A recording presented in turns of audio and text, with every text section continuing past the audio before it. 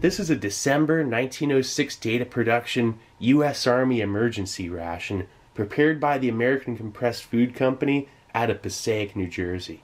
It weighs 1 pound, 4.4 ounces, or 580 grams, and it contains about 2,000 calories.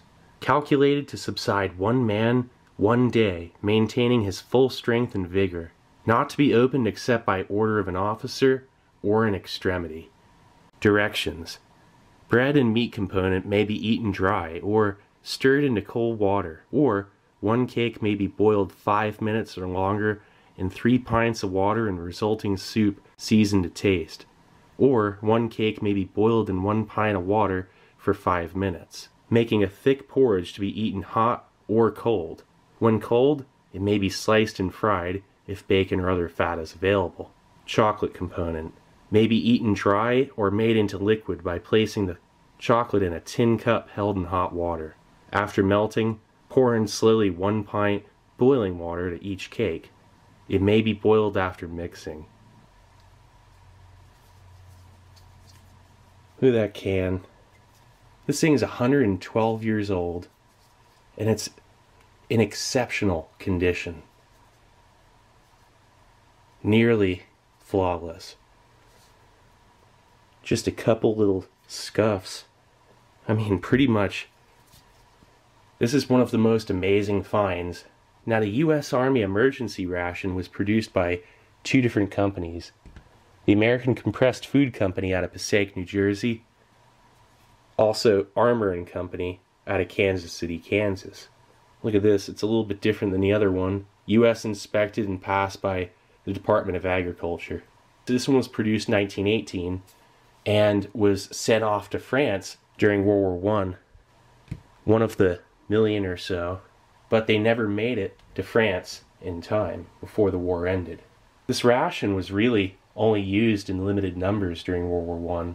The main ration that was used, actually, was the US Reserve Ration. We'll get to that in a minute. You can see that this can is about 20 to 25% smaller than the American Compressed Food Company version. There were 3 different kinds of rations used in the trenches of World War I by the American Expeditionary Forces outside of hot meals from field kitchens. Any sort of actual ration pack, there were 3 of them. There was the trench ration, which was a huge tin, like an actual tin box, filled with canned food, hard bread, and various sides and certain things to pretty much make it a mobile field kitchen. There are none left. There may be like an actual tin box or 2 left somewhere. Other than that, they're gone. So the trench ration was one. And then there was the US Army Emergency Ration. And that was the one prepared by Armour & Company out of Kansas City, Kansas. The one prepared by American Compressed Food Company, these things were utilized until procurements were exhausted. Same thing with this, but most of them that were produced didn't actually make it to France in time before the war ended. This thing has 1,492 calories. It weighs 15.4 ounces, or 436 grams. This is the Reserve Ration. It's what eventually turned into the C Ration, or US Army Field Ration C, into the variations of the C Ration up until 1980. It all started from the Reserve Ration. That weighs 2 3/4 pounds. It has 3,349 calories, and this is actually a new corned beef. Now here's the real deal. Hard bread, 8 ounces, United States Quartermaster Corps. Cut this end out. Look at that, it's a soldered tin rectangular container. You get a pound of corned beef. The condiment can held your coffee, sugar, and salt, which was also part. This thing evolved throughout the 20s and 30s and turned into the US Army Field Ration Type C by 1938. The US Army Emergency Ration was taken out of the US military's list of actual rations used by 1922. Alright, to sum it up real fast for the pros and cons, this thing weighs 2 3/4 pounds. The average soldier was carrying 2 of these around in his haversack all the time. That's 5.5 pounds. That's quite a bit of weight. It's also a lot of calories. That's a good amount of food. The emergency ration weighs just under a pound. It has 1,492 calories. Its pros, really, it's light, calorie dense, compact, long shelf life. But then its cons, not enough were produced in World War I and available. And then just overall more complex production. And only two actual companies were capable of making it. The reserve ration, this thing is easier to make. More factories could make it.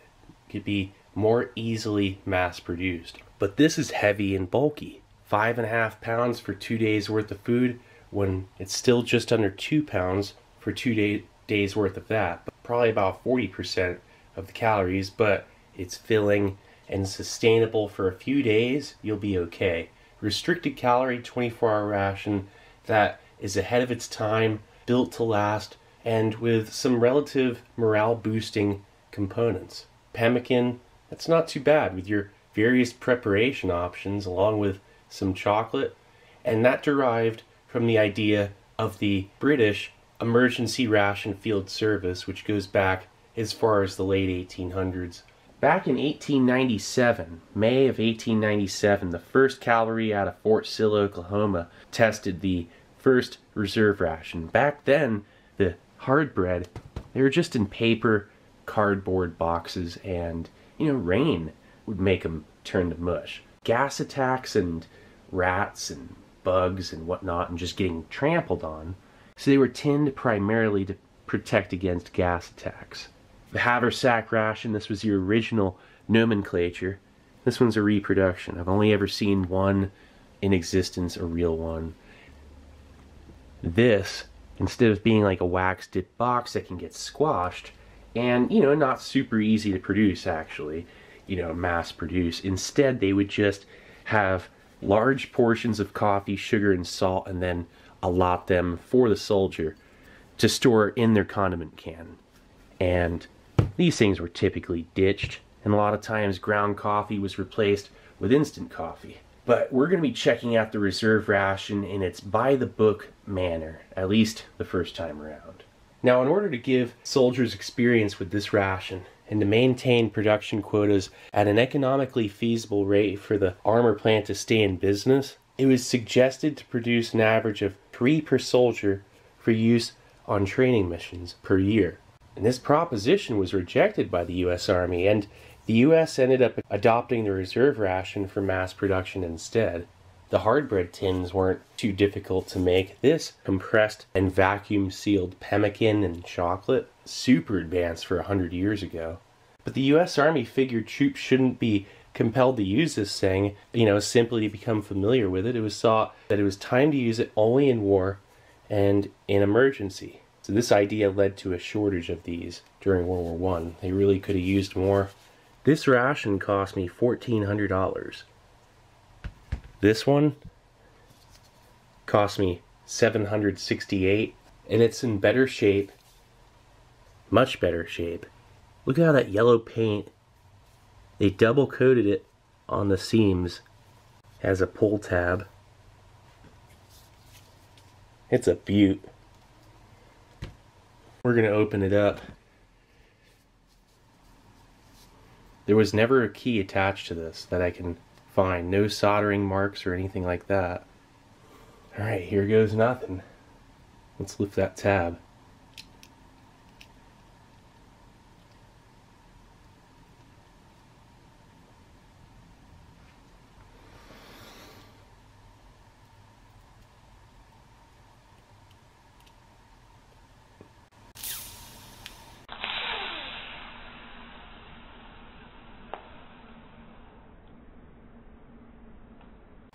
Nice hiss.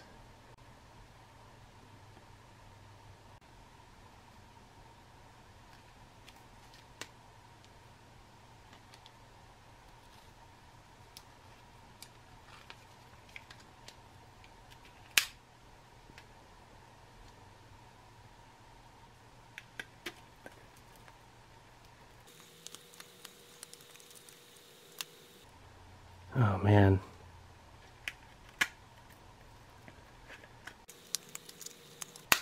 That's pretty tough.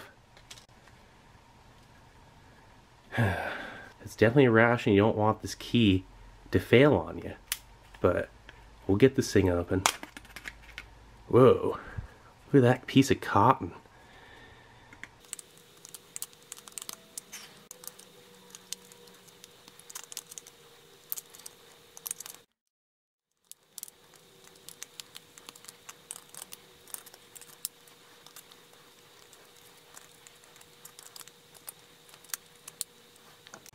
One bit at a time here.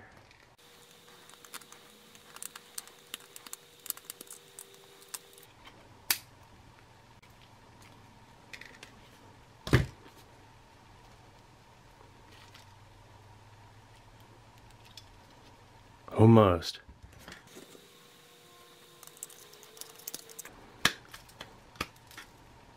Okay, I think this is it.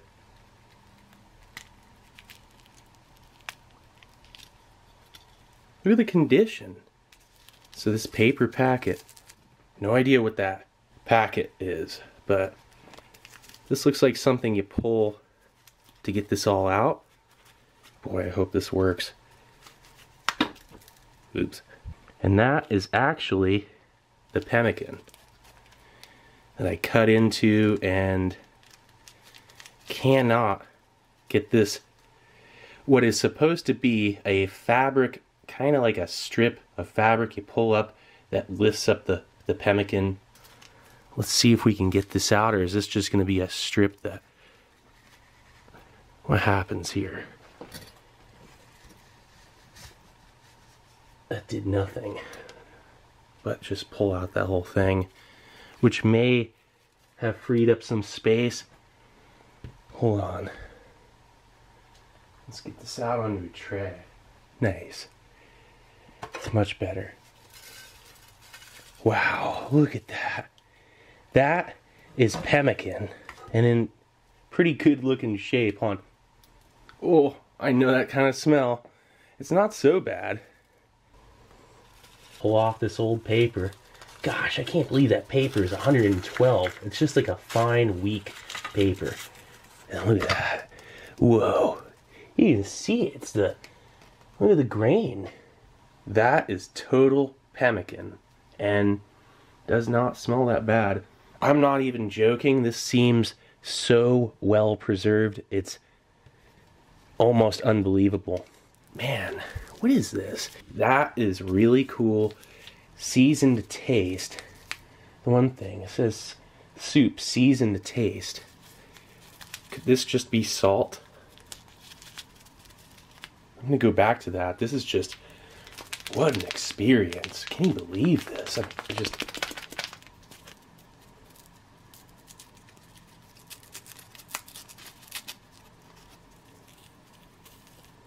Look at that. And that is salt. And that's some of the best salt I've ever tasted, because it's so old. Alright, so, whoa, let's chisel some of this out. You know, whoa, that's coming out pretty easy. You know, this isn't so bad. Wow, wheat and dried beef powder.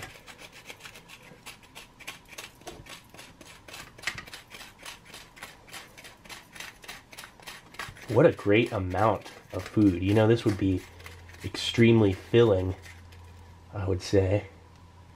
And look at that, that's one of the cakes. So we're gonna go with this for a starter, you know, of sorts. We're gonna figure this out here. You know, you can eat it dry, of course, and it's all ready to eat, technically. If you didn't have the capability or the luxury to heat this up, once I remove this one, it might be easy to get the rest out. Yeah, look at that. That comes out easy. That's aluminum foil. You know, that was really expensive back then. See that? Alright, so let's get that last bit out of there. So it's like a cheap, fine paper that would hold it together, each meat and grain cake. There's one right there.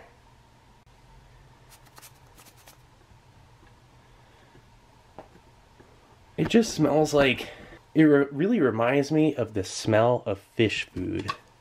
That is exactly what that smells like. Fish food. Wow, not fish or dried fish, just food for fish. Let's move along here. Oh. Okay.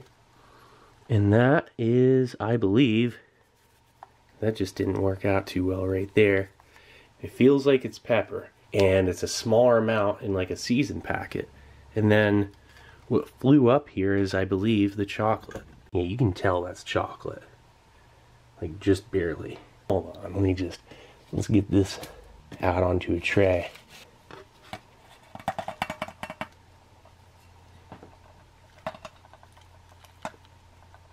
Nice. Okay. That is chocolate. Look, right in there. Oh man, that's so cool. Hold on, I gotta take a tiny bite right now. Hold on. It's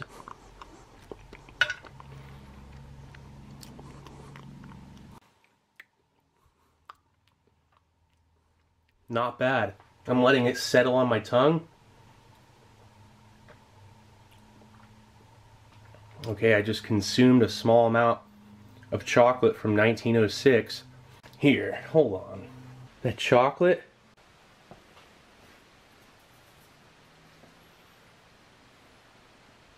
Okay, it smells like the bouillon powder. It's beef powder, you know, actual whole beef turned into powder mixed with, you know, wheat. But, I mean, it smells like that. That's off-putting, like, completely bloomed.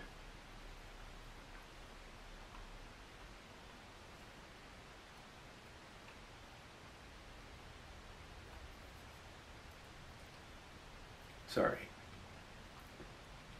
You know what? What a strange chocolate. A little bit spicy. With whole pieces of cocoa that are not fully mixed in. That's what that was. I felt something coarse. Once moisture hits it again, it really gets its, you know, normal chocolate appearance back to a degree. That doesn't taste bad at all. I mean, you're definitely picking up the meat and wheat components, undertones, but, you know, they kind of mix together. They've been sitting next to each other for 112 years. Again, with a spicy flavor. Like, a relative amount of spicy. I'm not joking, it almost seems like there's a small amount of cayenne in here. I mean, I've had hot chocolate like that. Sorry, I'm like eating this like weird.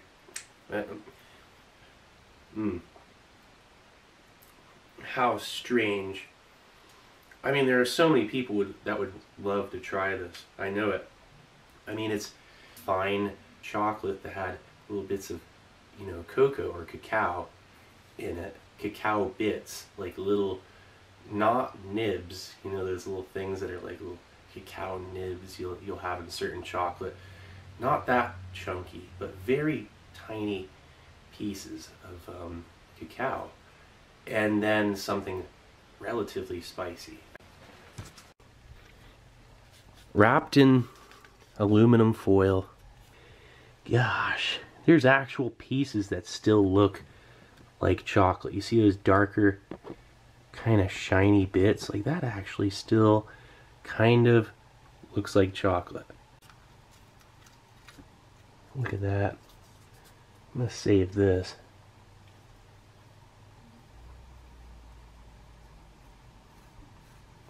Look at that chocolate. It actually looks fine.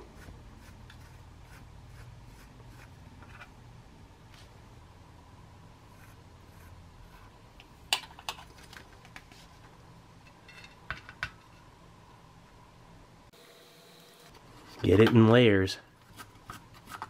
Okay, so we got to the bottom of that one. That was fast.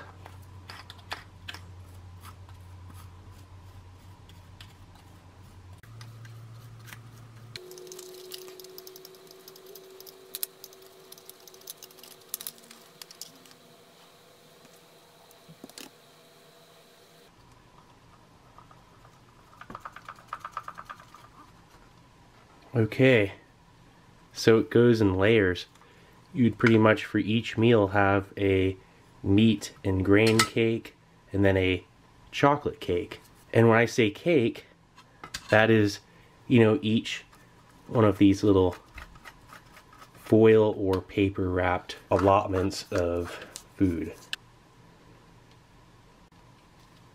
It's a perfectly preserved ration when it comes down to what it is. I really don't think that it could be in any better shape, really. This is incredible. I don't feel like the pemmican is spoiled. I think that's fine. I think every bit of that is edible. I'm gonna go all out with this thing. I'm gonna eat. What is this anyway? Is this is pepper, and I'm gonna figure it out pretty soon. It's coated in chocolate. Let's get this off. Aha, there we go. Cool. Oof. Oof. I went and put my nose right in, I believe, black pepper. Yep, that's what that is. That used to be black pepper, I think.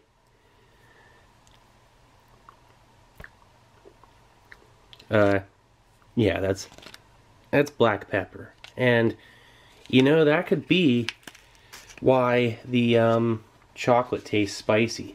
We're going to go down the line with preparations for both.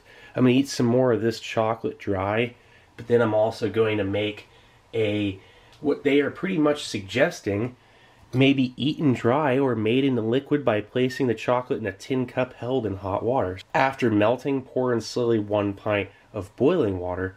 They're pretty much telling you to do a makeshift double boiler method with your tin cup, and we got one of those here. You see this mess kit, this one's a beaut. Rock Island Armory, 1910.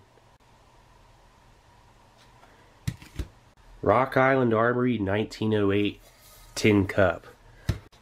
Okay, and we're back with another episode where you never know what you're going to be having when you come over to my place for dinner. Look at that piece. But I actually kind of want a piece of this, just right off the bat. Like, look at that thing. Yeah, this smells like fish food. Of course, I'm apprehensive to eat a piece of this. Infantry Cavalry Equipment Board tested out one of these things when it was like 20 years old. The pemmican component was perfectly fresh, and the chocolate was somewhat bloomed, but otherwise still edible. You can clearly see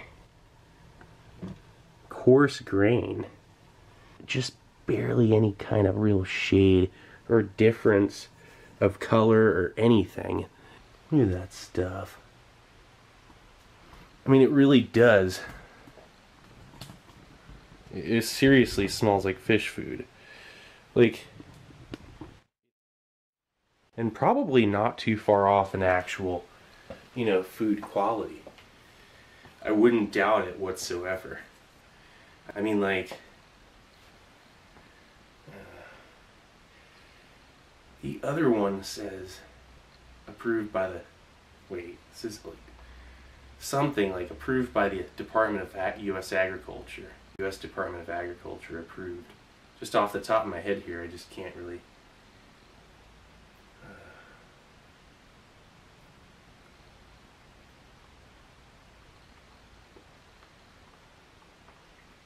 That's exactly what I figured tastes like. Dirt. Wait.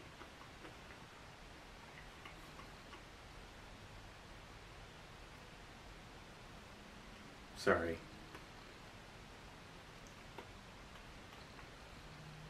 There's a little more flavor than dirt. Yeah, you're not supposed to eat this dry. I mean, I say you can eat it dry, but there's quite a bit of flavor, actually.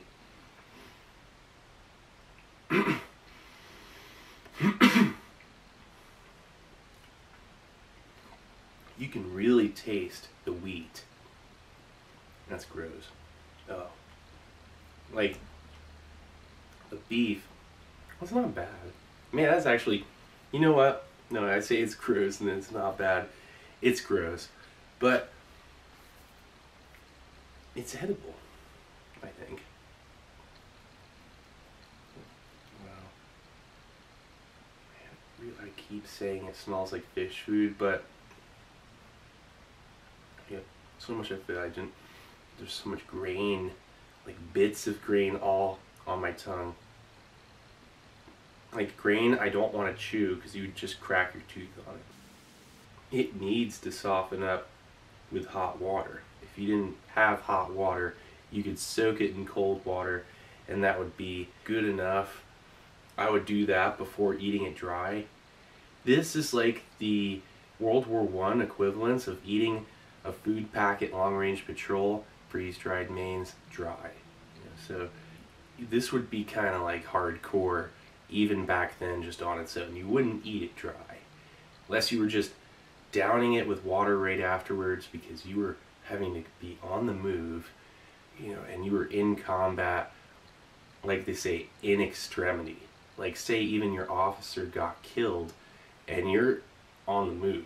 That's extremity enough, say you've not eaten for a couple days, you bust one of these things out. But again, hold on. It's so earthy with grain. An earthy grain with a dull beef flavor.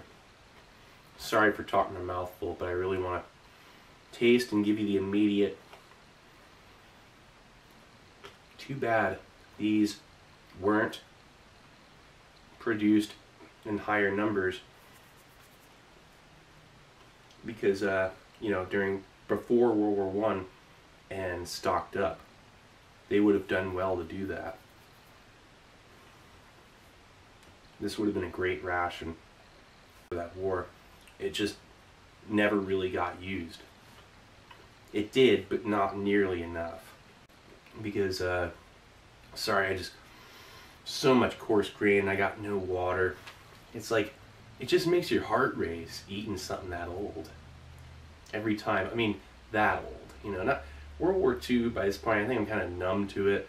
Like I get a World War II ration that's even a little bit on the iffy side, and it won't freak me out too much. But this,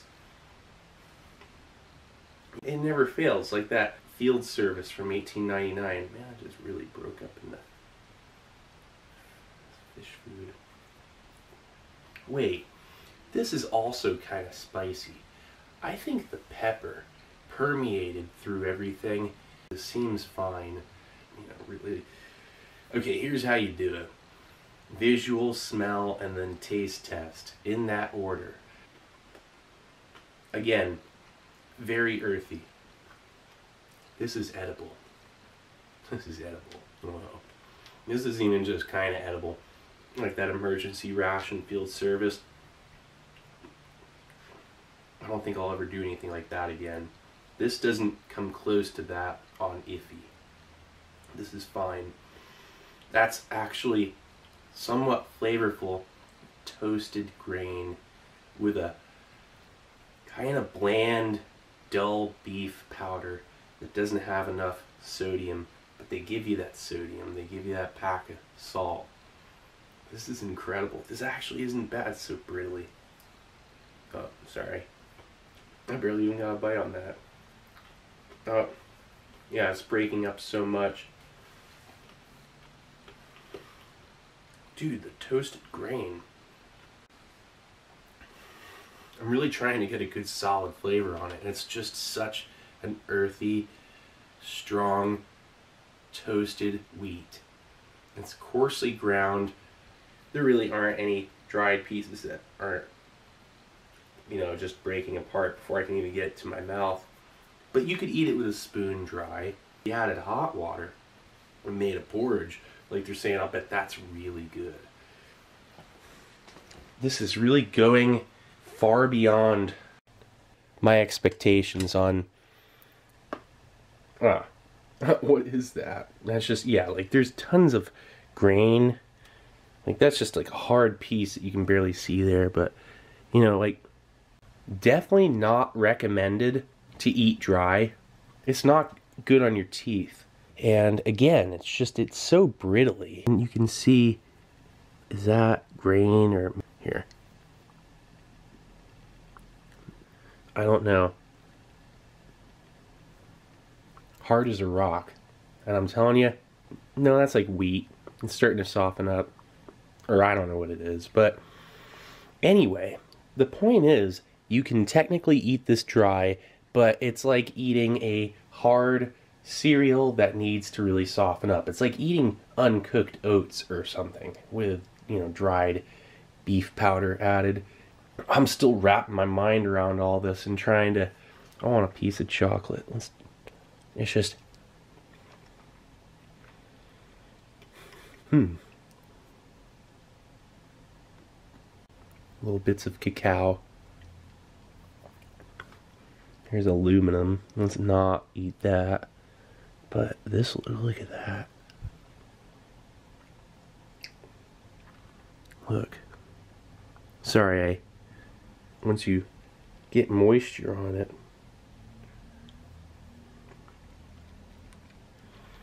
Okay, and we're back. It's been about 30 minutes, and I feel perfectly fine.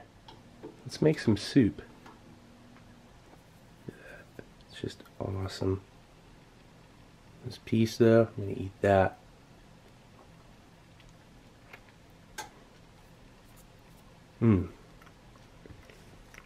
I better throw the 3 pints in there.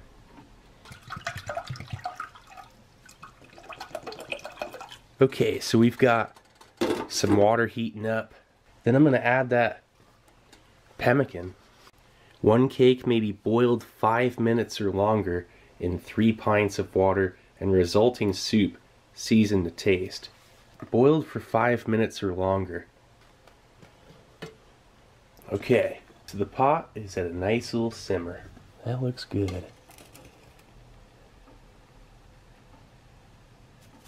So what I'm going to do is, I'm going to add about 2/3, because that's 2 pints, not 3. I'm going to save some of this for my collection, like a souvenir.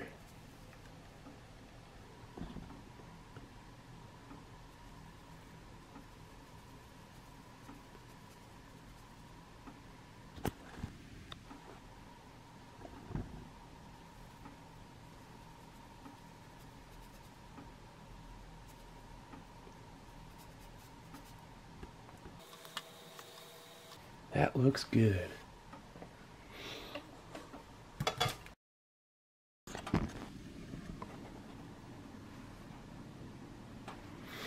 Really doesn't smell too bad. Could not find my mess kit spoon, so I just got a regular spoon from the drawer in the kitchen. Oops. So look at that. Soup. You can kind of see the color, like there's the beef bouillon part and then the grain and how it's separated. There's still some beef in that. Like powder part. Ooh, look at that. Maybe boiled 5 minutes or longer. We'll let it boil for a little bit longer. Check out that foam here. This really isn't so bad. It's not even all that weird to me, really. This is just an extremely well-preserved ration that is incredibly old, and this is just an astounding overall food discovery when it comes down to food storage. A vacuum-sealed container that was 112 years old that stored food that well to where you could make this porridge stuff and not stink up a room. Somebody asked me, like, what is that? What am I cooking here? I'd say, you're cooking something old. Alright, so what we're gonna do is let that boil for a little bit. It's just simmering away, or boiling away, or whatever you want to call it.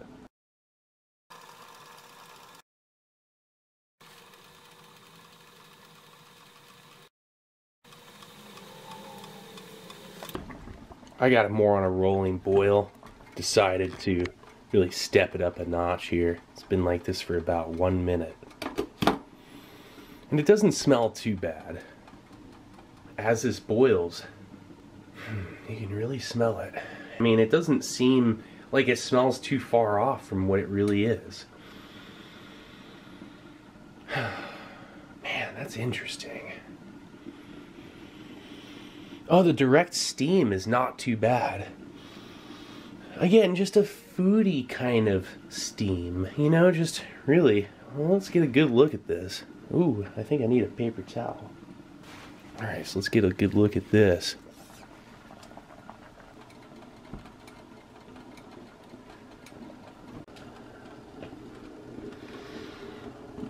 Just an earthy grain and cheap beef kind of stew.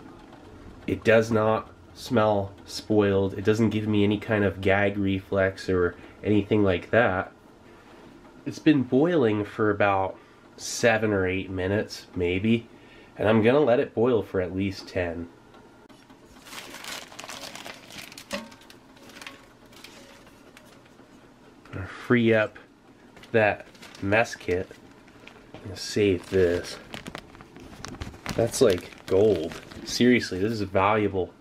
Nearly priceless, really. Okay, so I've taken this down to about a simmer. It's been about 15 minutes. Smells like something's cooking.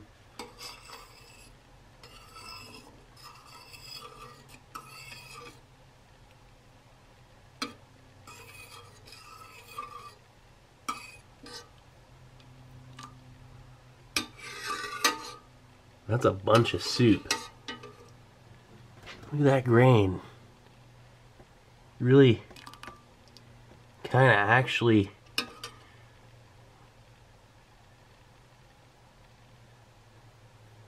gosh, that's so it's just pretty much like a grain porridge, you know, or soup with a beef broth, as you can see.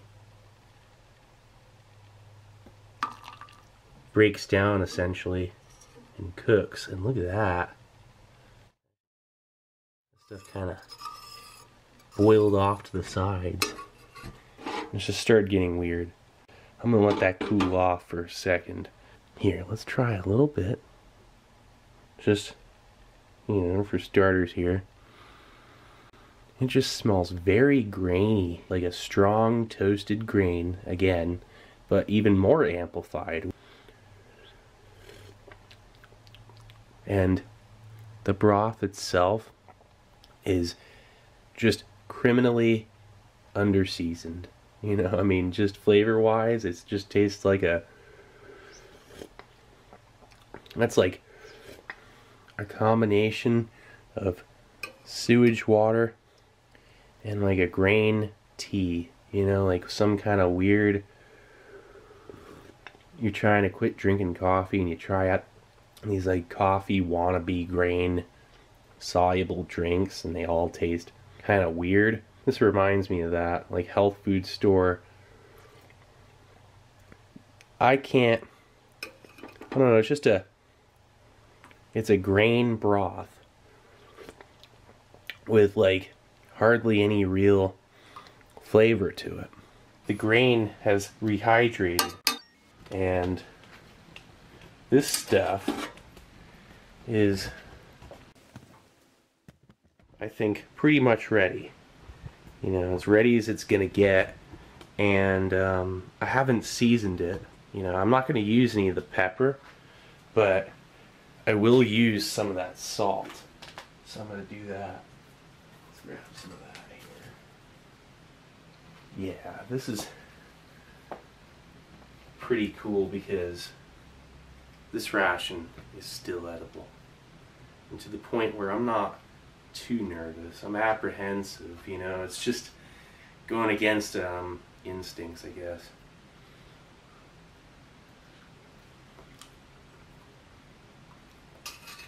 The grain, man, this thing's awkward to hold. The grain is near flavorless.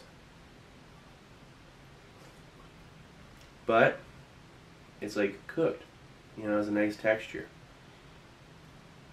You have to cook it, otherwise it's going to crack your teeth. You're not going to actually process it very well. I mean, even though it was roasted grain, it would just probably be rough on your system. How much of this am I really going to actually eat? I wore the wrong shirt for this thing. Alright, so, gotta say, quite a few steps up from the emergency ration field service. When it comes down to being palatable, it's a little bit more advanced. It's a lot more advanced because this is properly stored. It's a vacuum sealed ration. It's under 5% moisture content overall, which is still kind of high.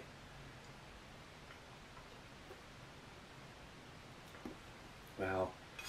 This reminds me of a Russian ration with some of the stuff you'd get. Maybe like the Russian mountain ration, some of the breakfast grain cereals that you can get that are dried. They're the closest thing I've ever had to this. And that's so much more normal and palatable. It has salt. Speaking of salt, we'll add some. Let's add some flavor to this. A little bit of salt probably goes a long way. Whoops.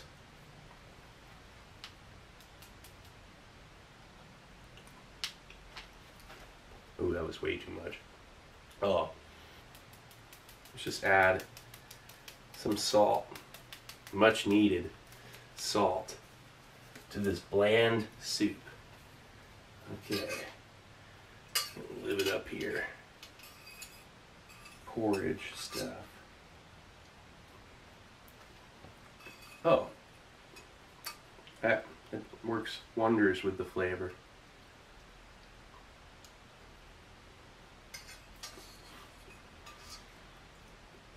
It's just a very interesting grain soup, porridge.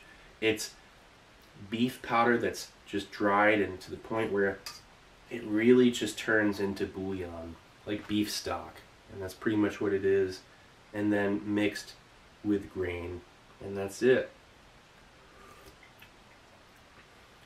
It tasted actually, oddly enough to me, better dry. But then I was worried about cracking a tooth. You know, I think, here's the thing.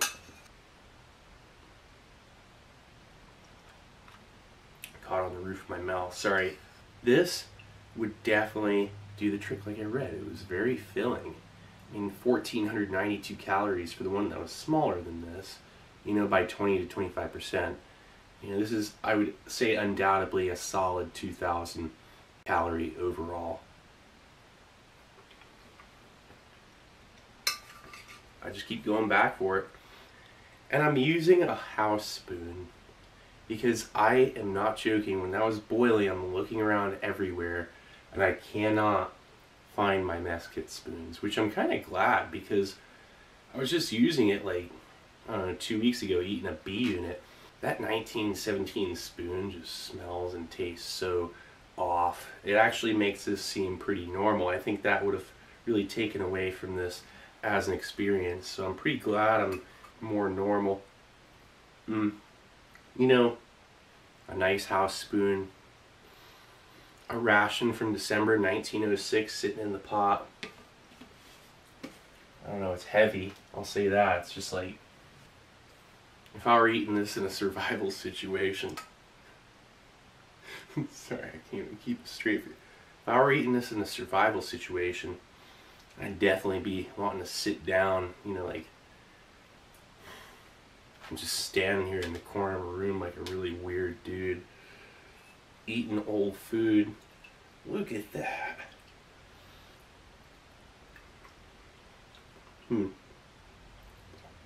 That is just all grain. It's like grain cereal and beef stock. I'm not too excited or thrilled about the actual soup part. But the porridge, or, you know, the grain, this is really good. You know, this is actually, I could have set it in the mess kit thing. It's just, it's all this soup. The porridge will be better than that thing. This pot, that's going to be good for the soup, I think. I just don't know. I guess I'm going to have to use another pot for when I do the porridge, which I think Might be in like a couple days or something. I'm gonna see how I feel from this. It's one of those things you just kind of need to gauge, you know. You kind of go move as you go along, or I don't go as you move along. Just pretty much go as you eat. Little bits. It doesn't seem too bad. Well, I'm just gonna bring this back over for a minute. This is a truly amazing historical piece that would have just probably rotted away. You know, who knows what would have happened to this thing. I mean, it sits somewhere. Nobody knows what's inside of it. Nobody learns anything. Alright, so back over here. Look how much there is. It really just portions out. And you can see how there's this like bouillon low in sodium. You can add the sodium as you need it. You may not want a whole bunch of sodium. You may be critically low on water, and who knows what your situation may be. Probably some of the most dire of survival situations were occurring if this thing was used. Like 1918 era war survival. I mean, really, who knows what kind of... It just had to have been so brutal and bizarre. But this is not super appetizing. It's just like a gross beef cereal. A watery, raw sewage beef cereal flavor. That like could really use some onion powder. And I mean, I should be doing that. You know, I should just go into my spice rack and add some various stuff, but that just kind of seems cheap. I just keep going. I don't really need to keep eating more, but I'm not even really describing it. Let me describe it. Let me just have a very small, I don't need to put myself through a, excuse me, huge bite here or anything. Yeah, it's just a wheat cereal. Sorry for showing food particles, you know, but I'm trying to give you an idea. It's like a soft wheat cereal. I can't believe it. This thing was preserved, man. It might be not only just edible, but sustainable as it ever was. You know, I mean, this could be just as sustainable as it was when it was initially produced. I mean, it could be providing just as much nutritional value or very close to it. My mouth's just filled with all this grain sticking to the roof of my mouth. Excuse me. It's not like some horrible flavor that you just don't want to ever experience again, or a smell that you never want to have to smell again. It's not like that. It's just like a cheap grain soup with weird, look at that gross, it's fat. That's beef fat along the edge there. I don't know what to do with this pot of slop. Look how this moves. That grain and clouds up with the beef fat, beef bouillon. I'm gonna leave everything on the set and come back over to it and just go ahead and make some porridge and hot chocolate, and then let some porridge cool down, and I'm gonna slice it and fry it in bacon fat. But right now I gotta take a nap.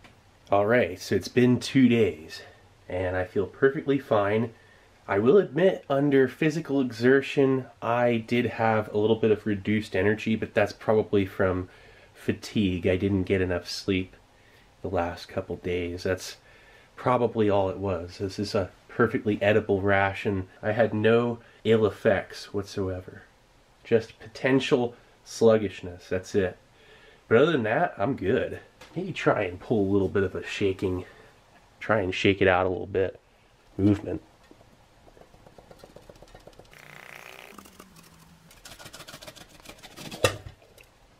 Nice. A 4-ounce pemmican cake. Awesome. Glad I could extract one. I believe it's chocolate that's sprinkled off. onto the tray. Let's try and get the chocolate.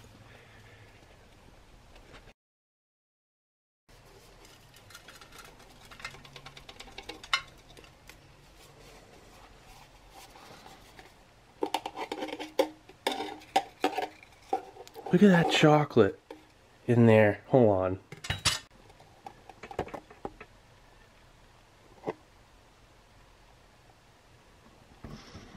It just still smells like the beef powder, which is an interesting thing. We'll talk about that in a minute. How the process goes with that one. Okay, let's just pull the foil. Yeah, I'm gonna keep that. I mean, it's not very intact at all. We're just gonna have to get this out.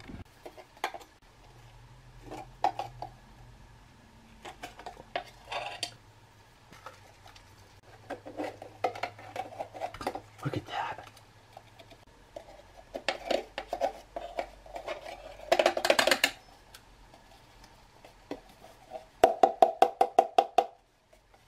Got a good portion of that bar out. That is so cool. Here, let's eat a piece of chocolate.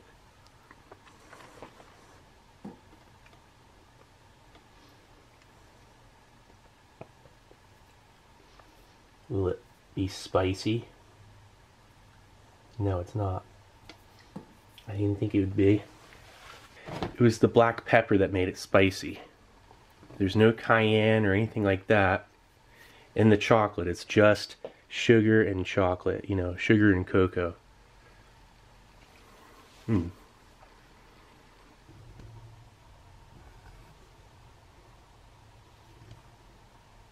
Anything that's turned to complete powder is going to be a perfect candidate for any kind of cooking or what have you. Look at all the different solid pieces.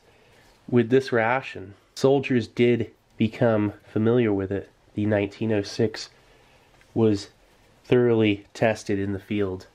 This was, at the time, the most advanced survival ration in the world. In the summertime, soldiers would go on practice marches and they would travel between 400 and 500 miles. They would use this ration and it was satisfactory. It kept them sustained. And this is not the oldest model. This thing goes back as far as 1901, and this ration was in development for years. An older one was tested in 1901 by 56 men for 5 days in the field. It was so effective that some of these guys even gained weight. 1¼ pound ration, about 2,000 calories. These guys probably weren't eating as much back then, some of them, so they actually gained some weight.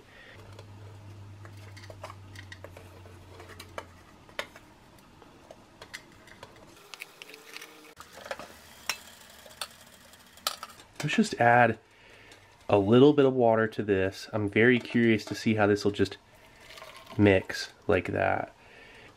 I think that's why they say to like melt it, double boiler method. Like you really do actually almost have to melt it. I'm gonna see how that goes. But I am gonna mix this up too and just try some out. Yeah, let me just try a little spoonful. This is so cool. That's not too bad.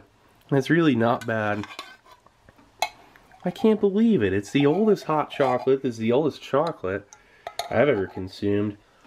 I cannot. I'm telling you.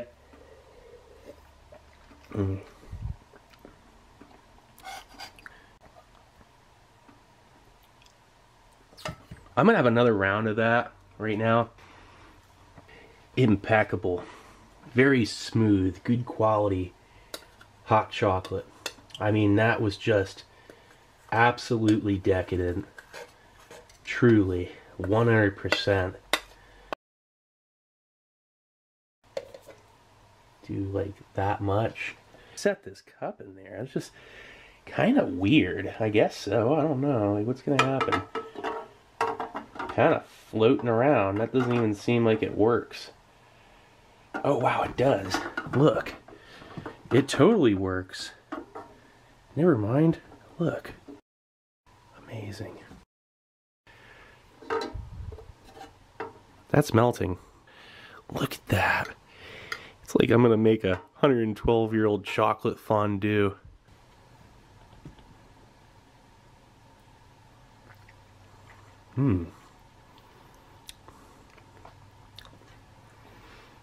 That is sweet chocolate.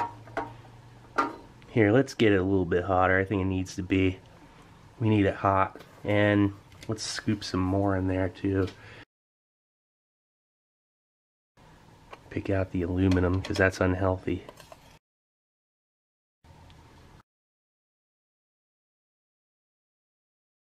Maybe just a little bit of water. Adding that to it would help.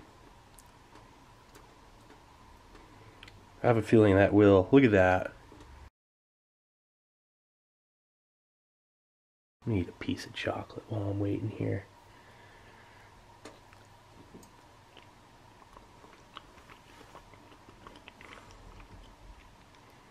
You know, a lot of times when chocolate is bloomed, it's just not very good. This is actually good chocolate. Like, actually such good quality that it's even good when it's bloomed.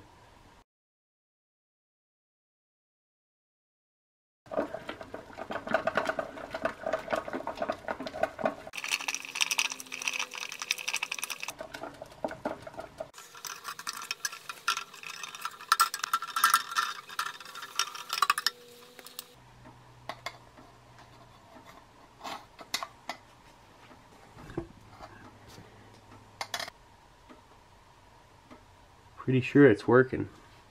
I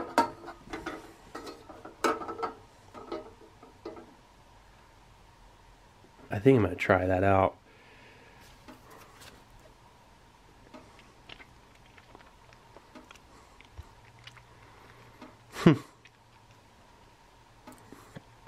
It's delicious chocolate. It is 100%. Oh, and it melts. It just tastes like fondue chocolate. A little bit gritty. Ever so slight. Little bits of chocolate still, but oh, this is so incredible.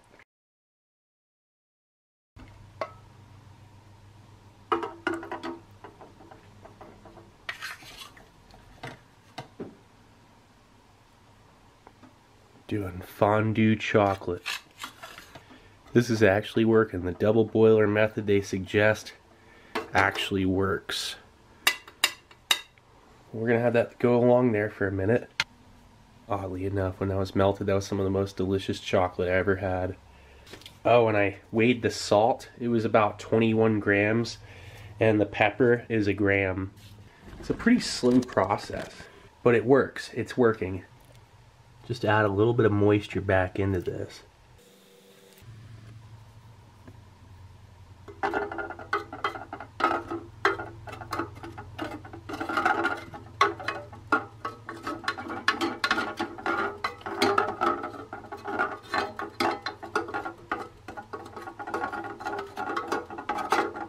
Yeah, wow, look at that. Yeah, that's the way to do it. Added just a little bit of water, and it's like chocolate syrup. Let's get this out of the pot and back onto this tray. Okay, the cup's cooled off a little bit. That looks so good to me. I don't know why, that's just like total ration goodness. You know, that weird allure of a snack that you can't find anywhere else. This is amazing. That's like pudding, pretty much. I'm gonna try a bite just like this.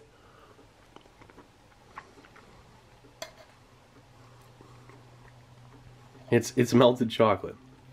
It's like any other delicious melted chocolate. With absolutely nothing off-putting about the flavor. Actually, it's strange. I can't taste the pepper anymore. That was just an initial thing. I don't taste that anymore. And that was the black pepper that permeated into this. It just made it spicy at first. It was strange how that worked. Look at that.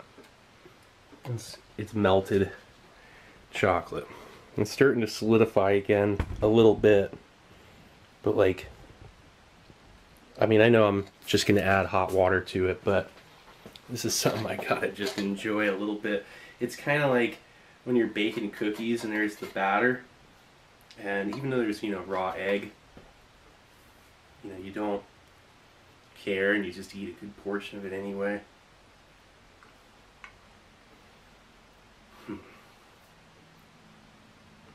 I feel like I'm just gonna end up eating it like this.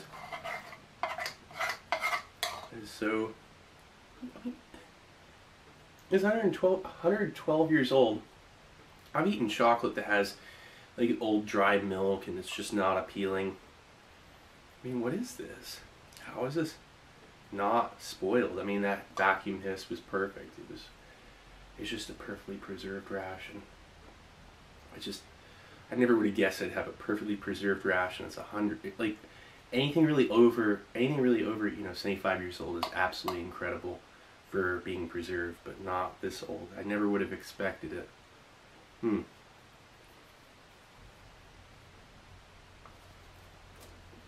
Okay, I gotta, I guess, add hot water. What I'm probably gonna do is just add more powder and just add hot water and mix up cocoa. But this was fun. Man, alright. Let's do that. You know, while that's boiling, I'm just gonna see if... Oh wow, this is gonna come out very easy, I think. I think it's chocolate. Oh wow. Nice. Now that last chocolate, that's gonna be hard to remove. Like, you're gonna have to just wedge that one out again. The chocolate's bloomed to where it won't pull out. Alright, so what I'm gonna do here is add a little bit of boiling water to this, not too much.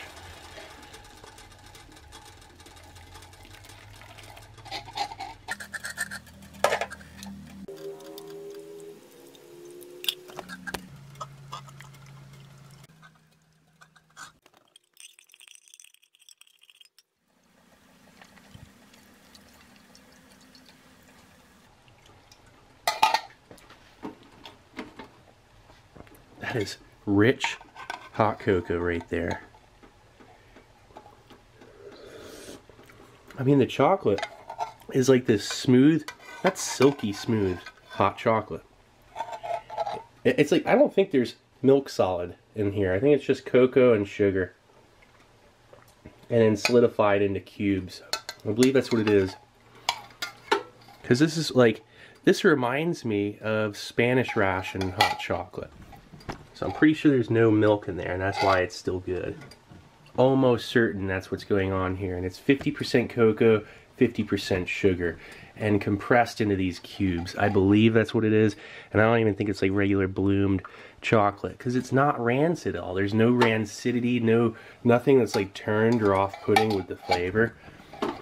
Perfectly drinkable hot chocolate. I want to have a sip of this.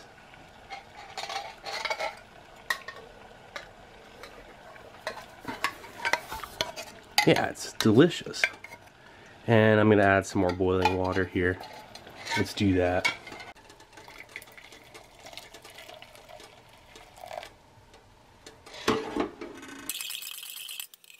I think that mixed it in. Look at that. It's kind of watered down now, I think. Oh yeah, it's extremely watered down now. I kind of ruined it. Man, it was good before. I think the allotment that they tell you for a pint, that's kind of ridiculous because this is just a few ounces, and crazy how the water just really is what makes it just come back into form. I mean, like, watch this.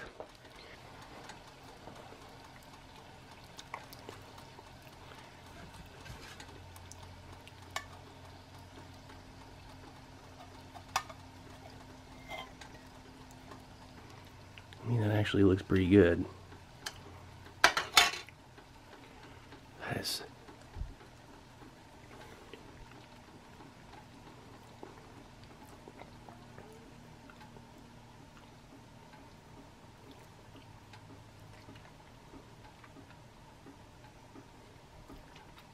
That piece tasted like black pepper. Okay, so some of it still does. That was from the first chunk anyway.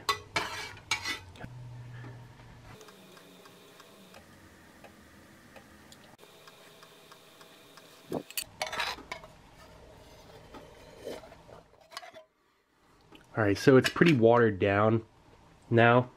It has not nearly as much flavor.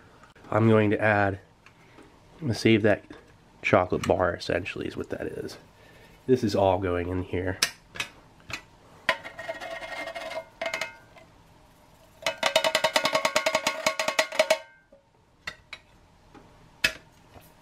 There's that little bit where water smudged. Look how much it sticks with water. It's like a chocolate paste. Look at that.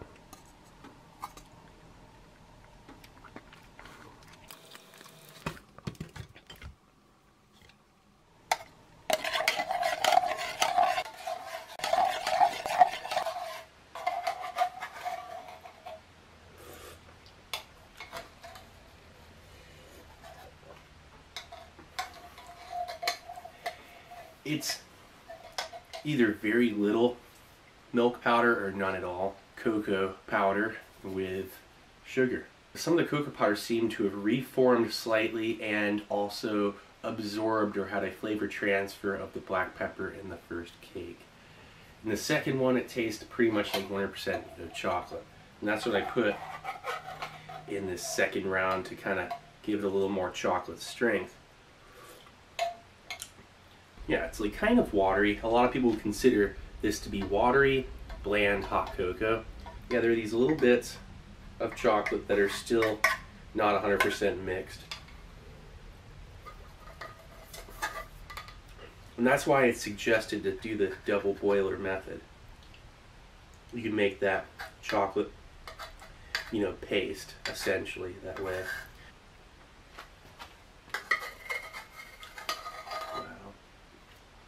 That's really good.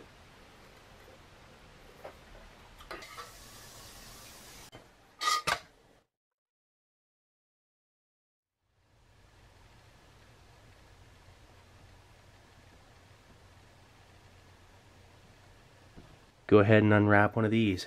We're going to make some porridge. Wow, amazing. Look at that thing.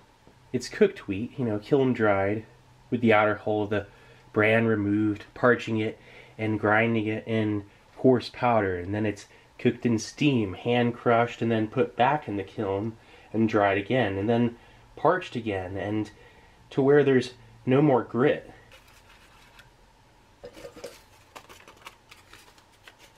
The beef is fresh, lean beef, free of most fat and sinew. It's ground in a meat grinder and then put through an evaporation process. Wow, that is just... I hate to even break this up. There's just a real satisfying nature about its perfect shape. I mean, there's just... Still smells strong. It has a strong smell of pepper. Yeah, but the evaporation process the beef is put through, it manages to not cook it at all. And then it's carefully sifted. That just feels like breaking a sandcastle.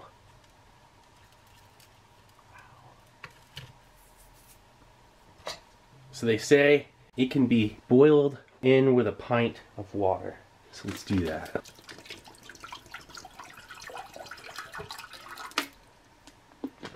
Put the whole thing in there.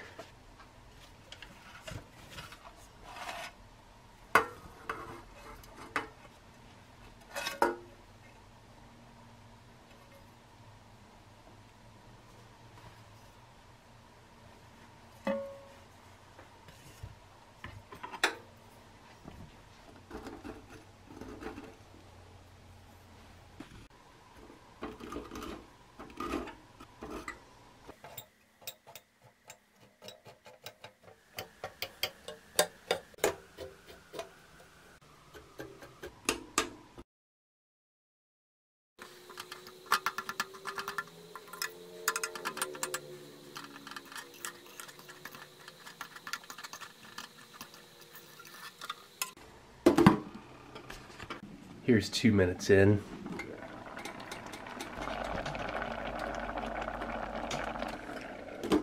Has a nice grain smell to it.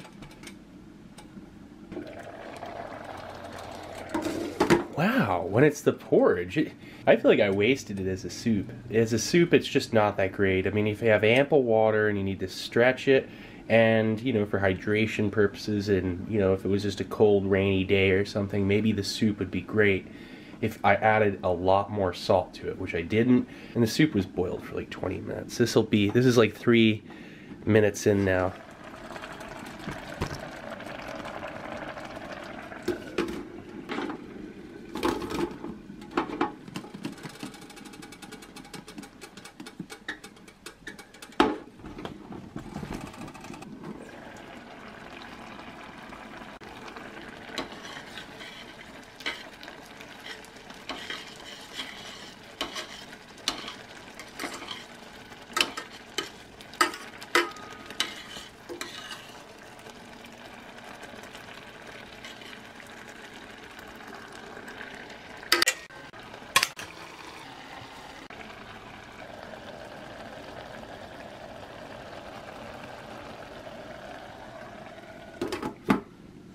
Does not smell bad. It smells mostly like grain with like a light beef, and it smells better than that top layer.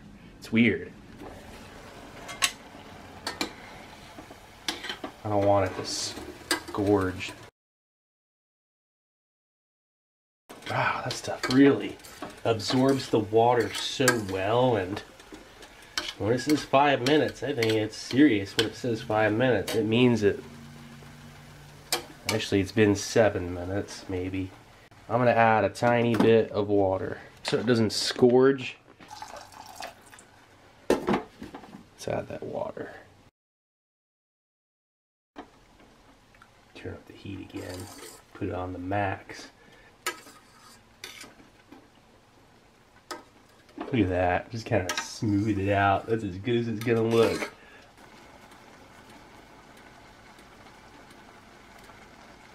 Make it nice and salty.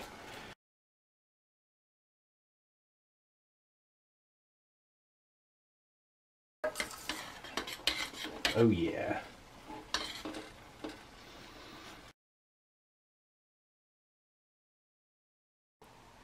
I can definitely see how it'll work once it's chilled and then sliced and fried. I can't wait to do that. I got bacon fat.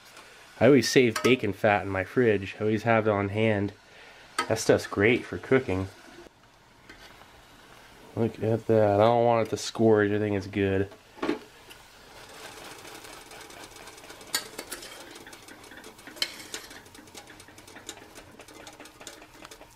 Just on that brink, you know? It's turned into the weirdest cooking show. Okay. Look at that. It's like an awesome, almost like paste.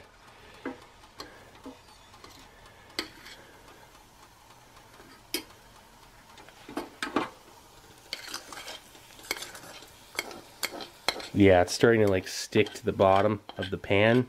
That's the sign right there of a ready porridge. Nice and hearty. Alright. I'm just gonna set this like on this tray for a sec. Okay. Yeah, this like actually kind of smells bad. It's starting to smell off again. It's like it's stinking up the room in that same kind of way that the refrigerator was smelling when I had this pot in there before, and I just decided to toss it. I don't know. It's just not the most appealing thing in the world. I just won't put it on the tray. I don't know why. It's like I say, I guess it's like the tray is the base, the home base that you put the dry product on. Then from there you dump it in the pot. So it's been like that. I guess maybe with the patties we'll put it on the tray. But this is just, oh man. Okay, so really, I mean, hey, the salt really helped. Putting a fair amount. Ooh, hot. Alright, so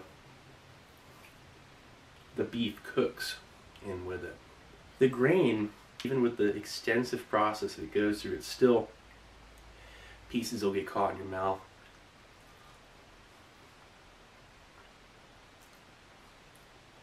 So it's like a meat paste mixed with a somewhat coarse wheat, you know, that rehydrates, softens up. Ooh, hot.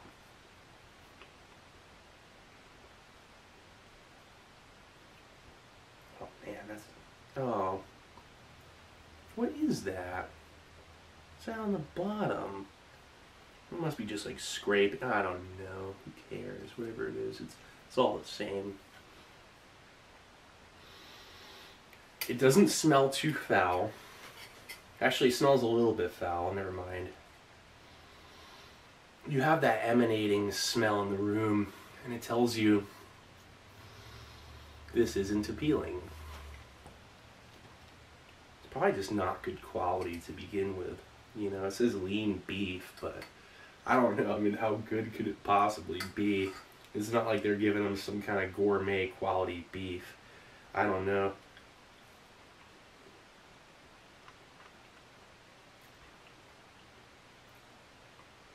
I don't like it. I really don't. As a porridge, it's pretty rough. Actually, I think it's worse than... Why is it so... Maybe I heated it too long.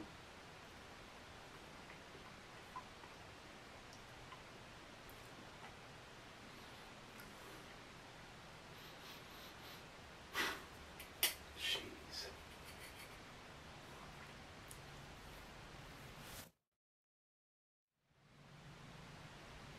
Okay, so these things, soldiers took good care of their emergency ration, because if they lost it or if they took it and just ate it when they weren't supposed to, they were actually docked pay, because they had to check in with their officer routinely to do an inventory check, and that included the ration.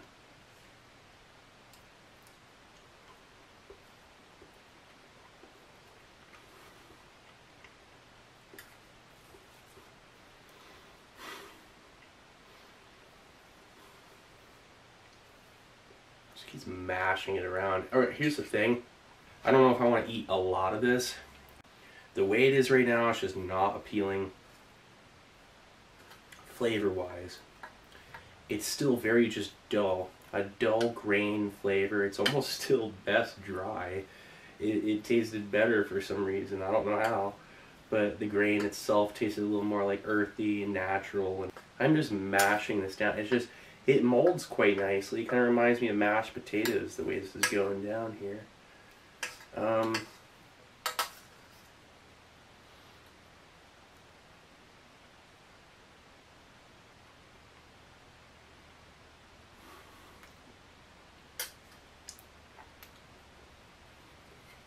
think most of the problem is it's just under-seasoned.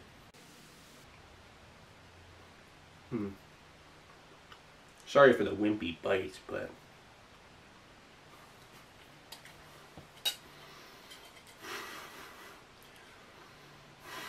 a metallic metal flavor. Dull beef, again, very just dull and not of good quality or just acceptable beef flavor. It's just a very weak metallic beef. The grain is nice.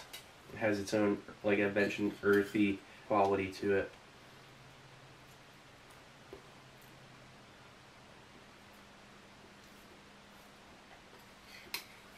You know, it's that saying, putting lipstick on a pig. But then again, bacon fat, so we'll try that out. Okay, so it's been, oh, I don't know, maybe 45 minutes. I put this porridge in the fridge to chill. That looks good.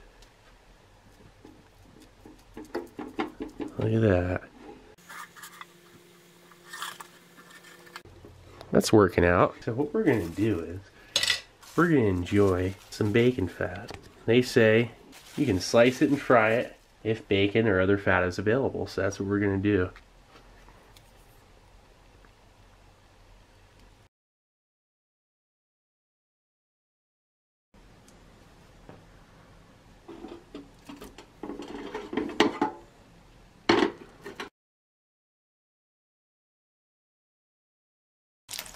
Ooh, it's popping around and stuff. Oh, look at that.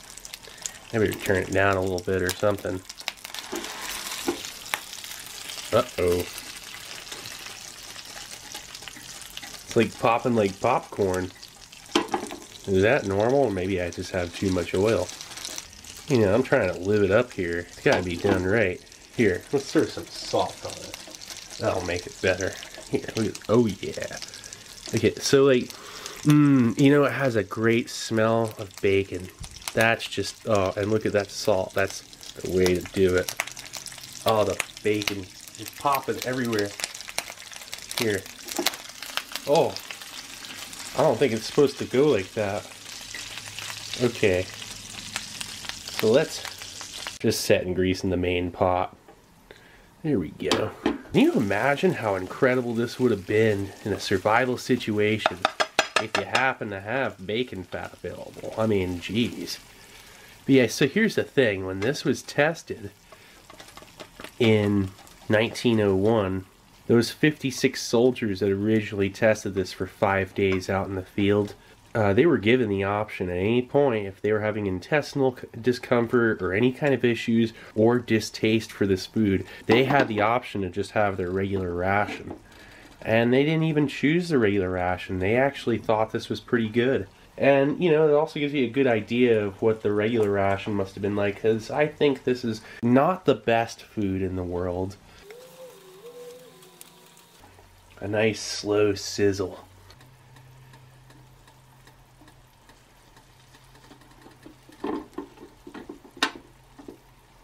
Wow, that really looks like a burger. The way that one looks, look at that. There's too much bacon fat in this, I think, but it's gonna probably taste a lot better. Extra salt. Frying it in bacon fat. How brilliant is that? I got this pan because it's blue. Alright, let's see if like anything's happening on the bottom of this. What's going on here? Just breaks right up. Oh, it is kind of like a charred patty on that side. That's kind of nice. All American Sizzler. I actually really like the way this is looking at the top. Real nice. Look at that. See that? That's good stuff. That's the way it's supposed to look.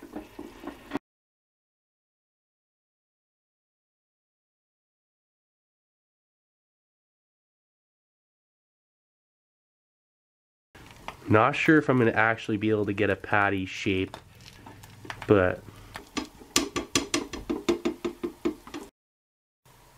yeah, it's just smelling worse than it did before. It just doesn't really seem to do much for it.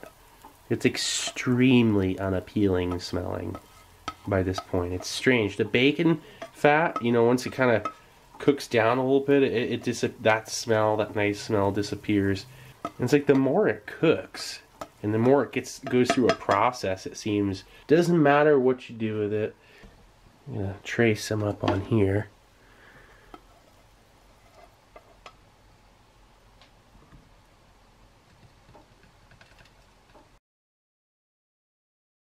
Here goes nothing. Okay, so here's I guess the grand finale.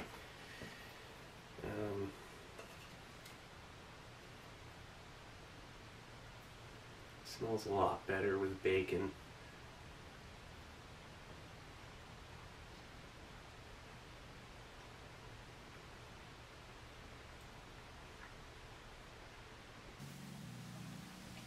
The grain is very dry by this point. Thirst provoking. But the fat makes it a lot more appealing. The sodium, you know, that exceptional amount of sodium I threw in this really helped.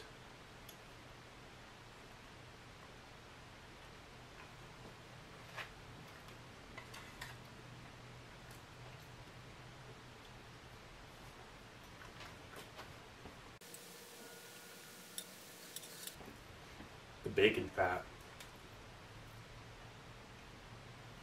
I mean, if fat is available. It's like, what kind of survival situation is it? I guess maybe you'll have that on hand, not regular food, you know, potentially. Oh, chocolate's getting in there.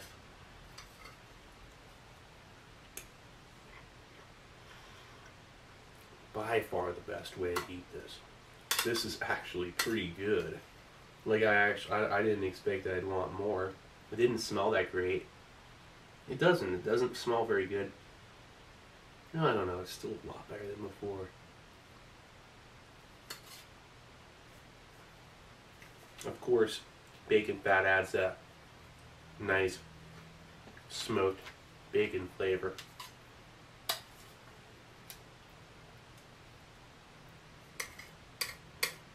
Wish I had some more hot chocolate. I'm going to save one chocolate and then meat grain cake.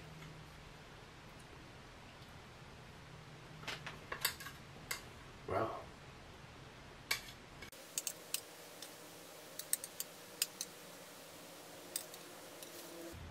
I cannot imagine how incredible that'd be for a soldier that has never eaten anything like this before.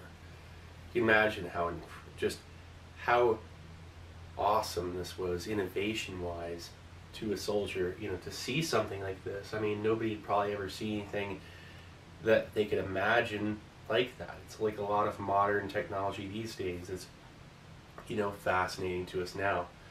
This had to have been fascinating to a soldier back then, to try this out when they were in training in the summertime. They're eating one of these per day. Or the 56 guys that ate this back in 1901, and some of them even gained weight. None of them lost weight. They all liked the way it tasted. It tastes so low grade until you fry it in bacon fat. The chocolate is fantastic. This here I'm excited to try.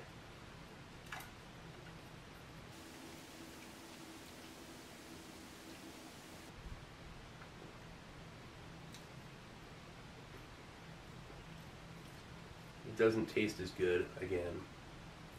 Or, I don't know. It really tastes like the pemmican. I'm just calling it pemmican, that's what it is.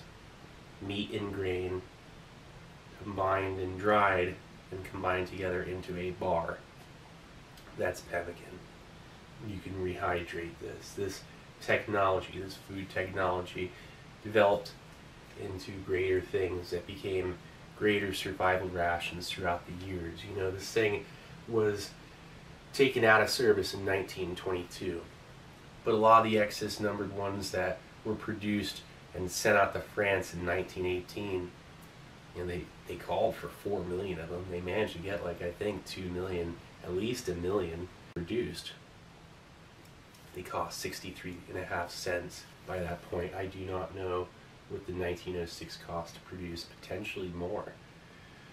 The technology was newer, ration itself was larger, and potentially higher quality components. This could be a better quality chocolate than that Armour & Company one, the one that people know of. Or this, the chocolate. Great morale boosting component. This has an absolute permeation of the pemmican. It's like transferred its flavor into this thoroughly, with an unpleasant grain and beef powder undertone that just really kind of wafts. But then it's like, I would never want to complain with something like this. It's just so, well, this is, I would bet, about as good as it could possibly be for its age and for its quality, which I don't know if it's quality. I don't really know. I think the chocolate is of great quality. Again, the other stuff, not as much, I don't think. You know, but hey, maybe it is.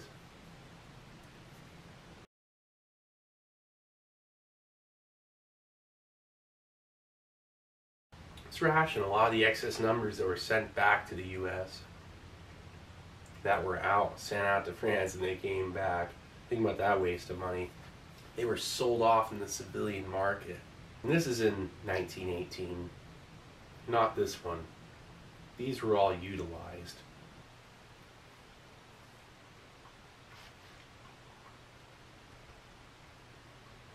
You know, these things, excess numbers, were issued to pilots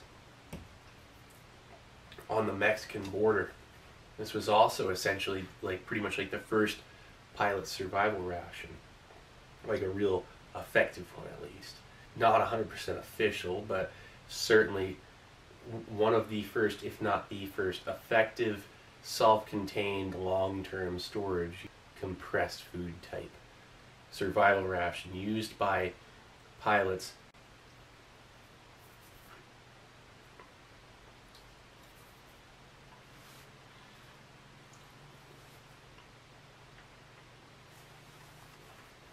So that's this thing's story. Not bad.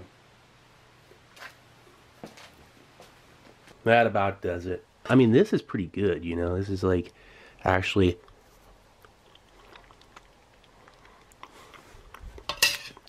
that tastes like food you'd get at a circus. Carnies that make like a strange meal and you can smell that old grease, and it's like a questionable beef. It's not too bad. So this is essentially the great-grandfather of American survival rations. US Army Emergency Ration from December 1906. Packed by the American Compressed Food Company out of Passaic, New Jersey. And I feel like that company did a great job making this thing. It endured for a very long time. Its vacuum seal was still good. That lacquered can with yellow paint that has double coating on the seams. It was a well-protected ration that was built to last indefinitely, to last forever. What a food discovery. What an experience. This is Steve 1989. I hope you liked the video, and I'll be coming back at you with something new. Or old. Alright, cool. See ya.